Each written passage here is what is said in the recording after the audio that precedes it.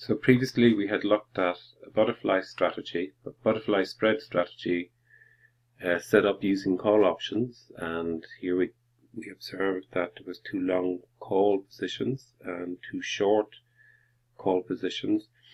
To set out an equivalent strategy using put options, we might consider the following.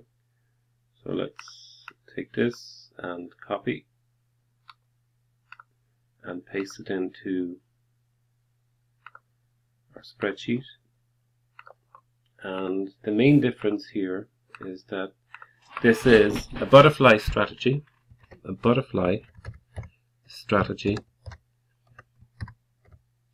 spread strategy, and it is set up using put options. So economically it's equivalent to what we had looked at before, but of interest here is that while the overall payoff is identical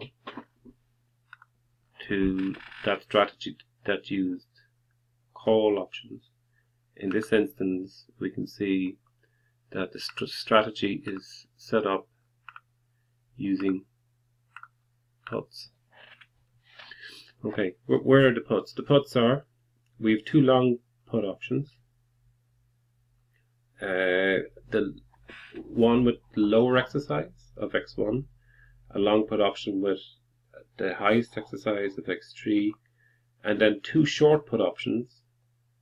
And you can see here the line here is a little bit steeper. Two short put options where the exercise is halfway between x1 and x3.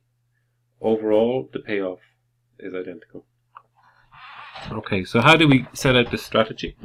Well, previously we had created our call options and set it up in the spreadsheet as before, and we had worked out intrinsic values for the call options, adjusted for the premiums. So we had a long position, a second long position, and two short positions. And the portfolio combination of those four options or three positions gave rise to the purple outline here, which is consistent with the butterfly strategy. So what I plan to do is, same as before, so this is the butterfly spread using puts, and we're going to replicate what we did with Black-Scholes. So we're going to recreate the payoffs here, but using put options. So we'll copy that. We'll go into the new worksheet. We'll paste everything in. We'll take away that graph, and we change our calculation to incorporate put options. So everything here must be changed to put options. Now in the previous case, we used this VBA function for calls. We have to change that to reflect the fact now that we're going to deal with puts. So we have a P1, a P2, and a P3. And we're going to maintain the same parameter inputs. So the same parameter inputs are going to be used as before, but in this case we're going to work out the premiums associated with the put option. To do that, we have to incorporate in. So if we go into the developer tab, look at the Visual Basic Editor, obviously we don't have here the code for put options. We must incorporate that in. However, in a previous worksheet we had a function developed to price a put option using Black-Scholes. So we'll copy that and go into the modules module associated with this particular spreadsheet. Double click, and we just paste in. Of course, what we have here is Black-Scholes code for the pot option. And we're going to use this to work out the premium. Okay, and because we've written it with an apostrophe, this code isn't red, it's just for narration. Okay, so first thing we need to do is we'll keep the same type of structure, same rubric. So we'll delete, and we'll make some changes here in a moment. But we need to change the premium to be pot premium. So a simple change would be to just pull this across. And what we have now is we have the estimation of the values for the pot. In this case, we're using the value, we're estimating the premiums for the pot option.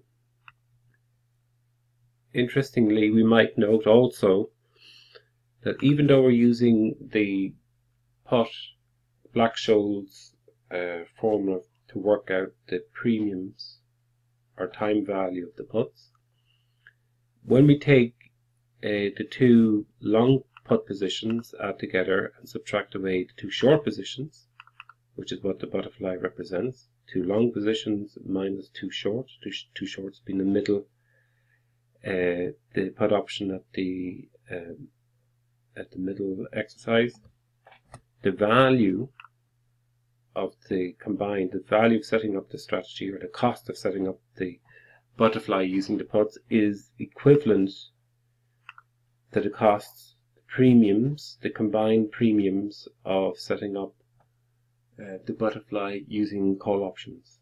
And of course that shouldn't come as a surprise because both are economically equivalent. Okay, so next thing I need to do is to change all the C's here to be P's, just to reflect the fact that we're working with pot options. And I might pause here and make that change. And then once that has been done, next I must work out the value, the intrinsic value of the pot, which is the maximum of X for the first option, the exercise for the long put with the lower exercise is X F4 minus S, the value of the underlying, close brackets, and we can pull that down. And as before, then we must subtract away, well, what's the premium associated with that option. So this option minus this premium, and F4 that premium. In fact, this is the premium. And tolerize and pull down. And to inspect that option, then we can insert graph, and what data do we want to incorporate in? We want to add the long put, so P1 with premium, and our x-axis is going to remain the same, and the payoff on the first option with the lower exercise. And we can see that corresponds to a put option, and yes, there's a small premium. If we go a little bit in, we can see there's a small premium associated with that.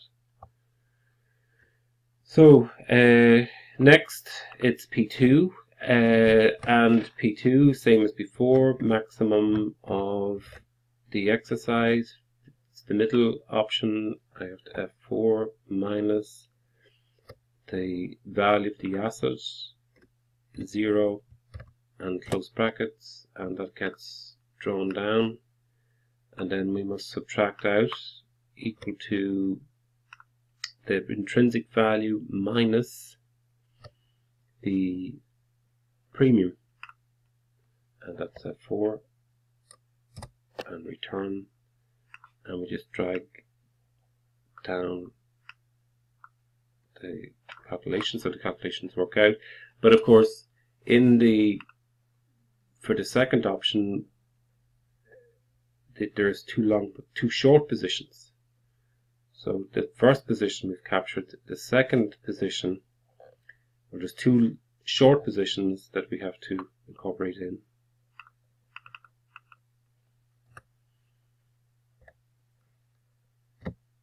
Okay, so let's do that. It's just equal to this -2 times this, and we pull it down, and we incorporate in, and add. So P2 premium X, same as before, Y, what we just worked out, and we can see the correspondence, and the last position must be equal to maximum of X, so 120, F4, minus the asset price, so X minus S, 0 to get the intrinsic value. We pull that down, we subtract the premium, so the payoff minus the premium here is quite substantial, 17. Important to dollarize, F4, pull it down, we'll incorporate that into the graph. Select data, add, so P3 premium,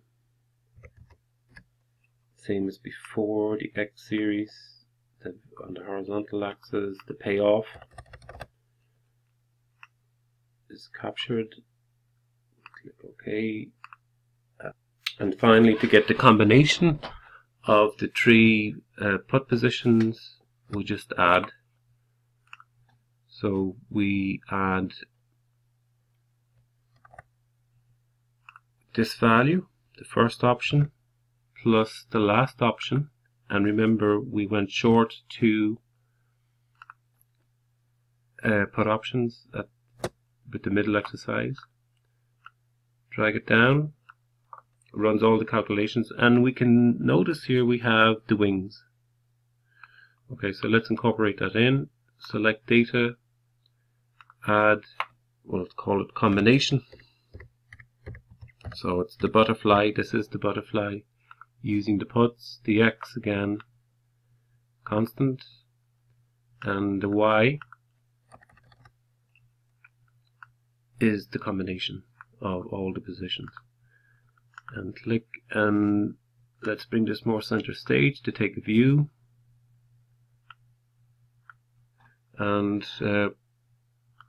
let's have a look at the design here just to augment, and we'll put this at the bottom, format legend, bottom. And again, what we observe here is the payoff in the purple, and it corresponds to what we have here, the bold that we have here. The bold here just denotes that when we're towards the center, that's when the option seems to have the maximum payoff. When we move out of that range, below X1, above X3, we have to come up with the premium, and that can be observed here. When we're outside 80 or above 120, we end up with no profit and having to pay the premium, which is left with the premium that was incurred when the strategy was set up. And then in the center, what we observe is the payoff, the profit.